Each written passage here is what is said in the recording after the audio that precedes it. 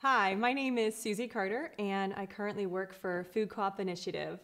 My only regret is that I can't be with you today, sharing with you and talking about participation in co-ops.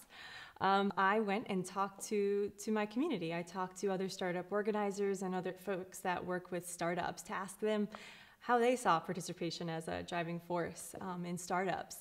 And almost every person's response was, it's everything. It's the air, it's huge. Participation is everything that we do, and participation really is at the core for startups.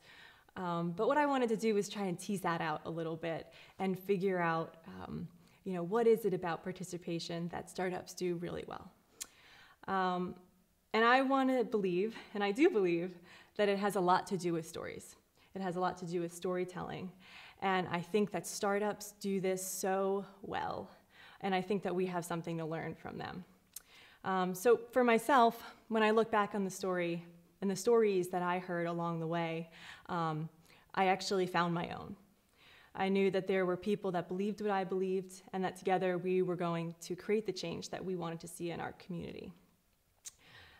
So the three things that I want to touch on that I think are really important to storytelling is the public narrative, relational interacting, and the idea of the tribe.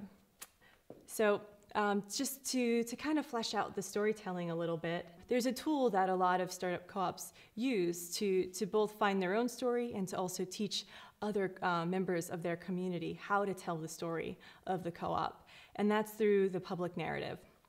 And so the public narrative comes from New Organizing Institute and the work of Marshall Ganz. And it incorporates the story of self, the story of us, and the story of now. And so just as the story of self might imply, this is the story of why we're called to serve. What connects you? What is it about your past, your family, the way that you ate, the way that you grew up? Why are you involved in doing the work that you're doing with your co-op now? And I think that's always the first place that we need to start. The story of us is the story of the shared values and experience of a community, and really articulates the capacity that a community or an organization has to meet the needs that exist within our community or the world. And then the story of now. The story of now is really the call to action.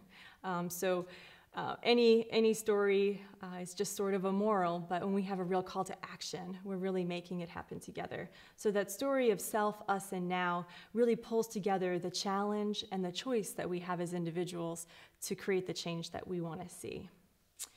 And I think that with all of these stories for startups, it really just starts with that first conversation, which leads me to the next idea around relational interacting.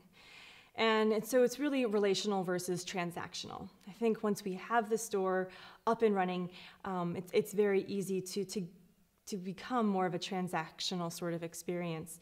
But for startups and how they get folks to participate is that they really, really focus on the relationship.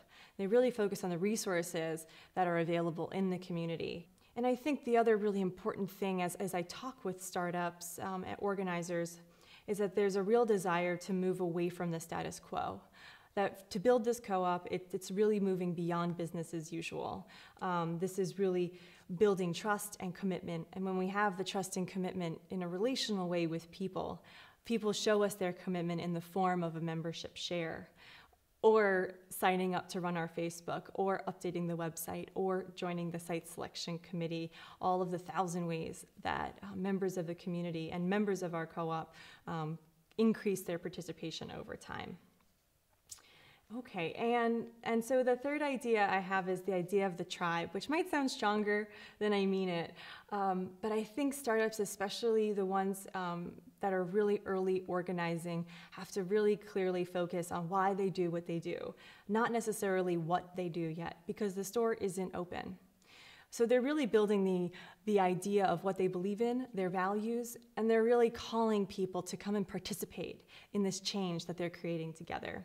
And so I do think that's the idea of the tribe, and I think that people are also joining this sort of co-op tribe because of their own self-interest. I think the story of self, us, and now really helps individuals to see this is why I'm interested. This is the change that I want to see in my community, and I'm going to join together with these other people.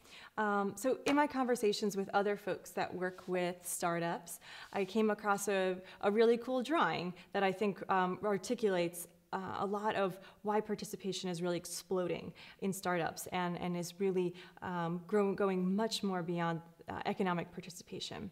And so it was the idea of the co-op as the big circle and the store is the little circle, so that we understand that the idea of the big circle co-op is to grow the vision, grow the impact, share it, articulate it, show people how fun it is and it's going to be, and invite them to come and participate. There's really hundreds of ways that people are participating beyond just their member investment. And then the store itself, of course, we still need our members to participate in the creation of the store. And there's always members from that bigger circle, if done really well, that do participate in the creation of the operations of the store through hiring of the general manager, building out the business plan and the pro forma, while that is work and not the sexy work of building the co-op. It is work that people, I think, clearly understand as having impact in the community.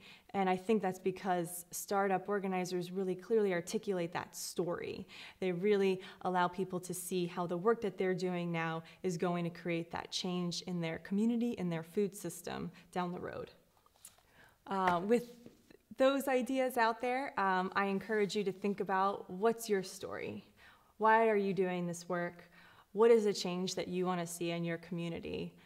And then think about your co-op story. Where is your co-op now? What do you want your story to be?